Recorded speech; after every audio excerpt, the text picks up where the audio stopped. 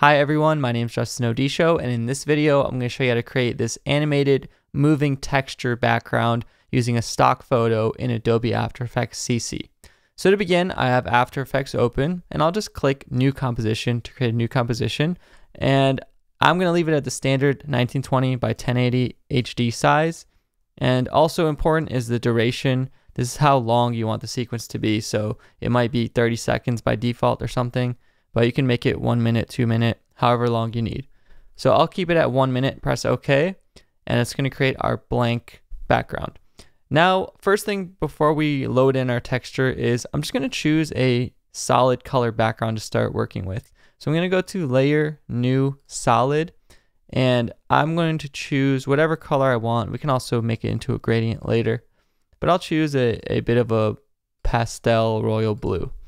So I'll press OK, and now we have our blue background, and we want to apply some animated texture on top of it.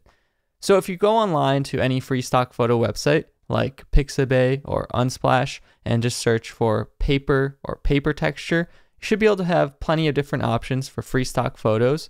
Once you find one you like, you can save it to your computer and just drag it into this project media section, or you can go to Import, File, and choose it from here. So I found this one, and it's going to open up on this new layer just to show me what I'm working with. But I'm going to make sure I go back to my paper animation composition. And once the file is imported, I can drag it in on top of our background solid that we made. So you could see the good thing about some of these paper textures is they've been scanned in a pretty high resolution.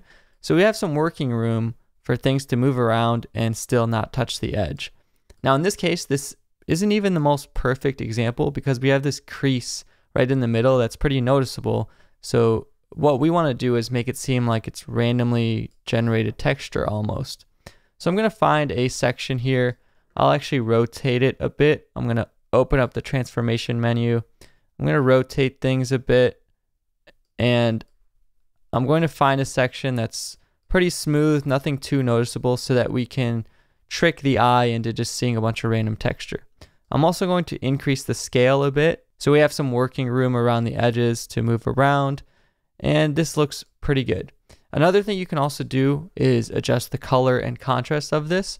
So in the effects panel, you can do something like hue and saturation. Let's say I didn't want any of this brownish color to influence our texture.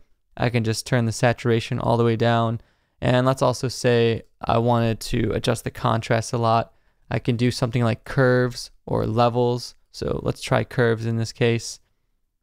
And I can add a bit more contrast in there to just pull out exactly which part of the texture I want. And then how we're going to apply the texture onto the color or whatever background we have is by setting it to a blending mode like overlay, or in this case, screen. You can try a bunch of different ones, but I think that looks pretty good even at a default. We've made our basic textured background, but now we want to animate it. That's what the whole project is about, is making this animated looping texture.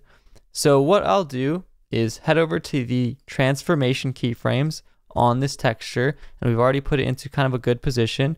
And under the position keyframe, I'm going to hold the Option key and press that keyframe, and it should open up the expression panel.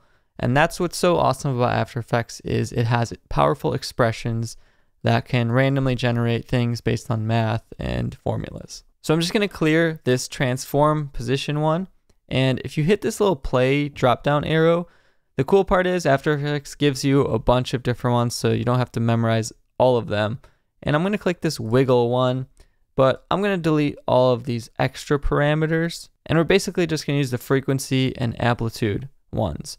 So the frequency is basically how fast or how often it's going to move around. So something like 2 or 3 is going to give us decent movement, and then we'll press comma, and then the amplitude is how far it can skew the position.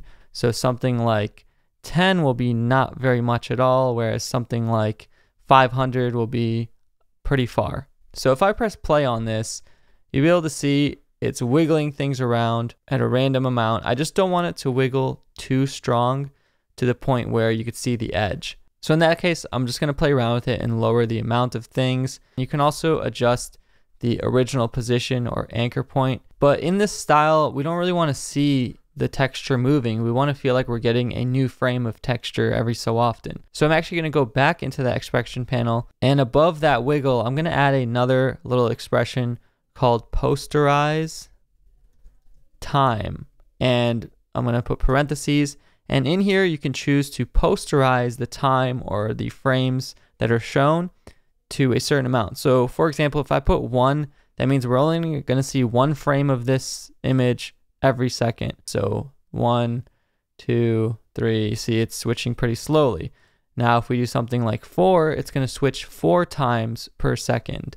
So I think 4 is a pretty solid number, and it makes it look a lot more randomly generated. Your eyes can't really tell things are moving, and you just want to pay attention for kind of problem areas, I'll call them, recognizable spots or creases in the image that are going to give it away. From here, you can just fine tune the anchor point and the original position and even the original scale, just so you really get it rotating around in the texture area that you want.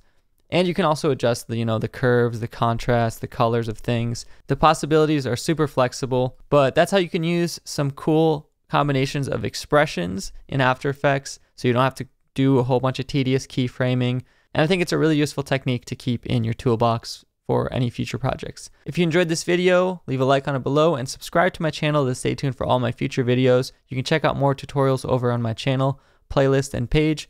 And you can follow me on Instagram and Twitter at JustinOdisho if you want to reach out to me directly. Thank you guys so much for watching, and I'll see you in the next video.